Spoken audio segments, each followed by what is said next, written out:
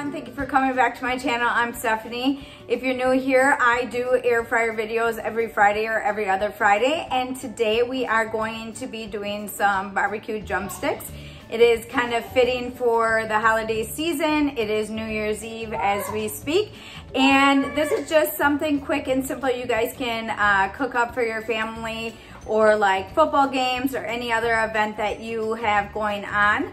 So today we are just gonna quickly get started. I have some stuff over here ready and prepped. I started my air fryer just to heat it up real quick. I only had it started for about 5 minutes. I had it on 400 degrees. So what you need to do for this recipe is, like I said, I have my drumsticks ready. I just got a whole package from Walmart. I already poured on my olive oil to coat everything on there. I have my seasonings with me today. All I'm going to be using to season my drumsticks is salt, pepper, and garlic salt. I don't really want to overdo it with seasoning because I am going to be adding the barbecue sauce to it. So for right now though, I have the oil on the drumsticks. My air fryer, like I said, already started up. I have my removable pan inside. I'm going to give it a good spray down with my cooking spray just so nothing sticks in here. What you want to do is put so many chicken drums in your air fryer. Okay, they say not to overcrowd because you want it to cook evenly for all of them. So right now I have 5 drumsticks in here. You can cook them in batches. I'm going to go ahead and put some garlic salt on top, my pepper, and then my salt. Okay.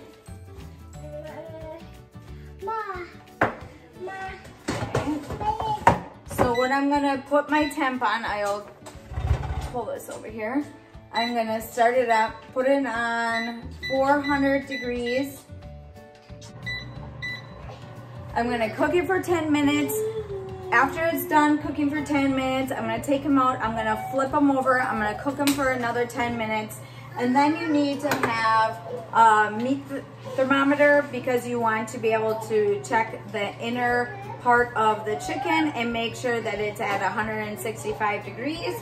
To make sure that it's fully cooked, and if it's not fully cooked, then you need to cook it for another 5 minutes. So as for the sauce and stuff, we'll come back with that and I will show you how to apply the sauce and cook that up.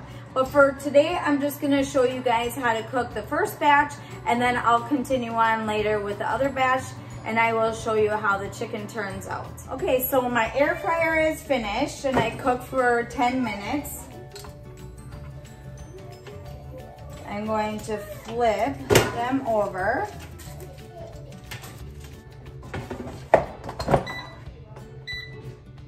Set again for 400 degrees and cook for another 10 minutes. And wait for the air fryer to start up. There you go, and I will come back when that's finished.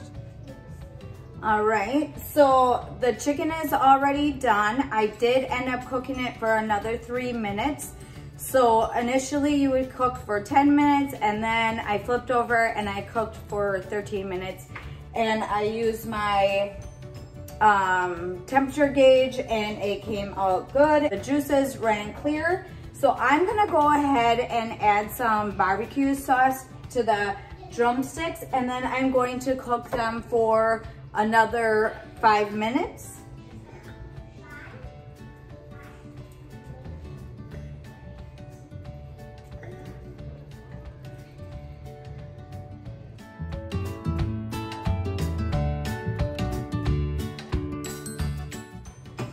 So go ahead and add as much barbecue sauce as you like. That's pretty much what I did to coat mine. I'm sure you could add more or put some on the side as you eat them, but this is just what I put on for right now. I'm gonna go ahead and set my air fryer again for 400, and I'm going to cook them for 5 minutes and they should be finished. All right, so they are finished and they are fully cooked from putting the barbecue sauce on. Just put them on the plate right here. They're nice and crispy.